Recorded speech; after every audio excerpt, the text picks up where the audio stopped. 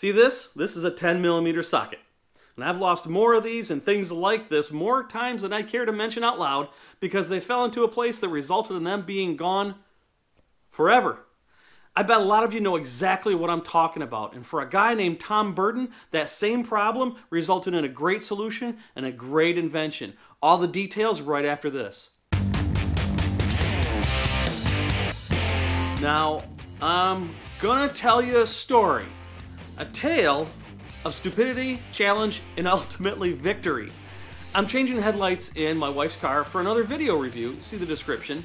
And the headlight bulb in her car is sometimes hard to get to on the driver's side. So I thought I'd take the entire headlight unit out. So I grabbed the sockets and the tools that I thought I needed. I needed a place to put the tools and the hardware and the parts that I was removing, so I did what we've all done but shouldn't do. I put them all on the radiator cover. You know what happens. Something got bumped, it slid off and fell under the car, so I had to crawl under the car to retrieve it. After doing that twice, I got tired of it in a hurry, so I thought I'd get smart.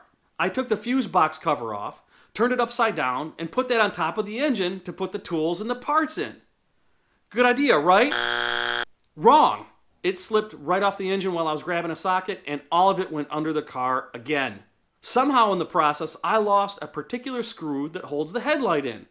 I looked for an hour, never found it. For all I know, it's stuck in one of my tires. At the end of it all, I spent more time searching for the tools and parts that fell under the car rather than working on the car. I also had to drive to my dealership to get the replacement screw, which cost me more time and $7. That's right, $7 for a single screw, a lot of time wasted, and a lot of time being frustrated.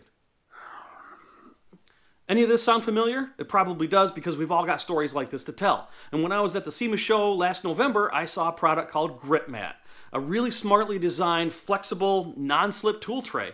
I really wish I had one when I was working on my wife's car and many times before that, so I bought a set.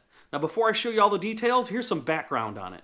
Grypmat was invented by an Air Force F-16 mechanic named Tom Burton. He was dealing with the same issues that I was of losing parts and tools due to gravity. But for fighter jets, they have a lot more at stake than a $7 screw.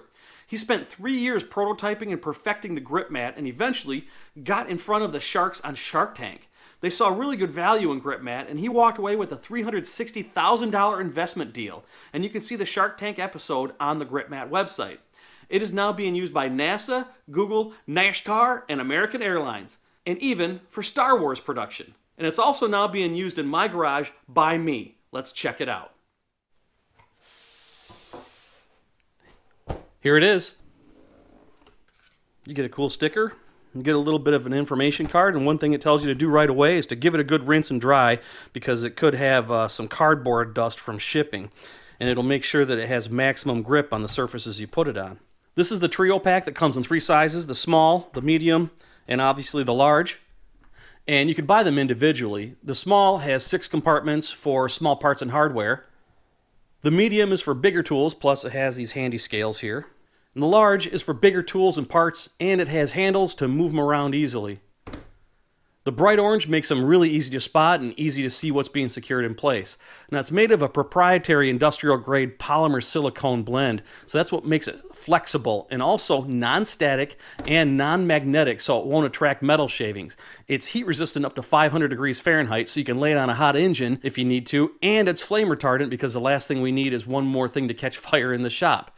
It's also chemical resistant, which includes brake cleaner, gasoline, bleach, acetone, oils, stuff like that. In fact, they suggest that you clean heavy grease and grime off it with brake parts cleaner just in case basic soap and water doesn't work. And it's all backed by a lifetime warranty from wear other than cutting or heavy acid damage. You can use it as a work mat for just about anything like cleaning a firearm or working on something that's intricate and needs to be on a soft surface or needs to contain a lot of small parts.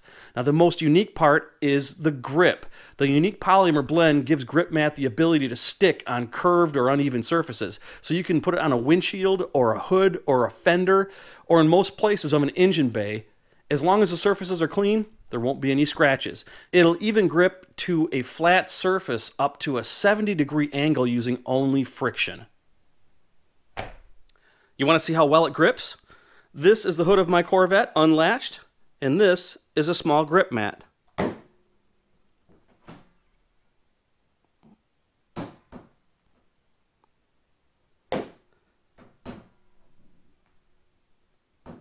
These things are pretty cool, and the uses are just about infinite.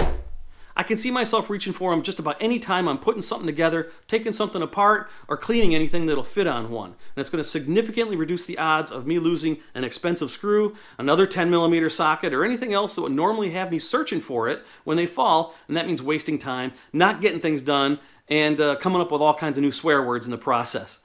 I'd like to give a quick shout out to the inventor of Grypmat, Tom Burden. If you watch a story on the Grypmat website, you'll see how he really believed in this product.